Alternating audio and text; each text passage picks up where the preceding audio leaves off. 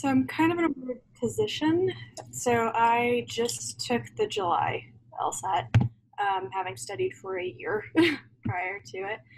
Um, I scored a 159. I typically get around a 166 when I'm doing a practice test. Um, was shooting for 170s hopefully when I was studying. But now I'm kind of like, I don't know if it was the fact that it was a stressful day that messed it up. I don't get to see my scores because it was a non-disclosed.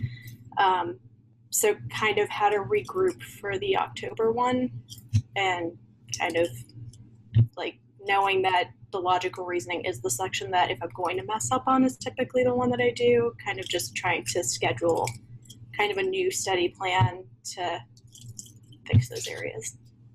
Sure. Okay, so what would your default be if we didn't have this call tonight and you've got about 2 months until October? What would you be doing? I'd probably be going to Khan Academy and picking one kind of each question section that they have and trying to work through them and see which ones I'm actually like screwing up on the most and trying to do that, and then just taking a bunch more practice tests just to kind of get the nerves out if that's what it was. Okay, and so what don't you like about that approach? It seems too similar to what I was already doing. So what do you think is missing then?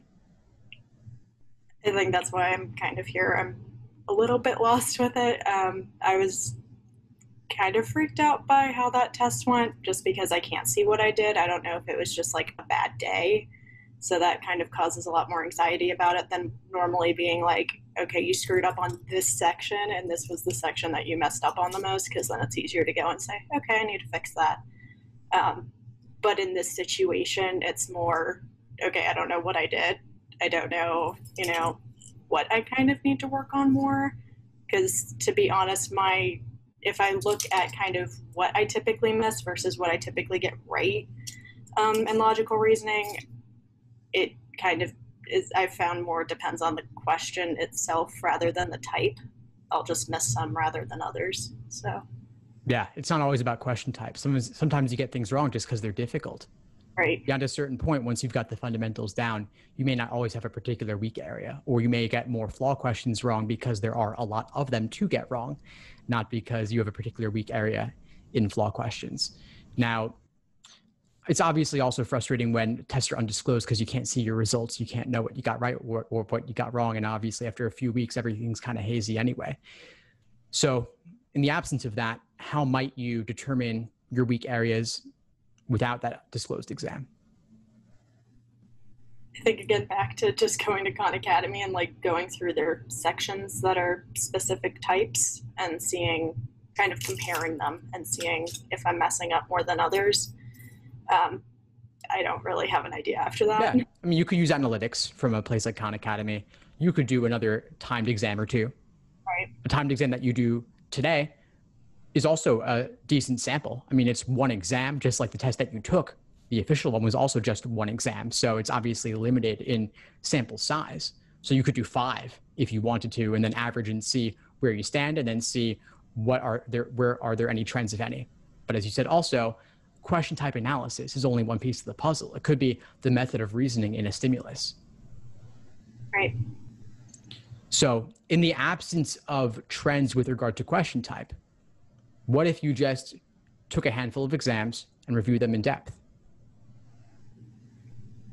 What if you did like 1 or 2 a week between now and October? I think that would probably help, because doing more in general typically gives you at least something to look at and kind of more confidence in knowing something about it. I think my issue is the fact that I just don't know what I was messing up on. So probably good. Is there anything missing from that approach for you? I mean, there's always the option of it being, they are random. So if it doesn't have the kind of question I was messing up on, there might be some discrepancy to what I would end up focusing on. So, perhaps. Yeah. I mean, if you do 2 a week, though, you'll be covering a decent number. Maybe evaluate the argument questions only come up once in a blue moon, so you won't encounter too many of those. But they're also quite rare anyway. And the good news is that for a question type like that, again, it's not all about question type, first of all. So methods of reasoning span a wide variety of question types. And that one in particular straddles the line between strengthen and weaken. So if you do strengthen and weaken, you'll get better at evaluate at the same time. Thanks for tuning into the show. Please subscribe if you haven't done so already to be notified of new episodes as I release them. And feel free to reach out if you need anything at all as you move forward with your prep. I'm happy to help however I can. In the meantime, I'll wish you all the best and take care.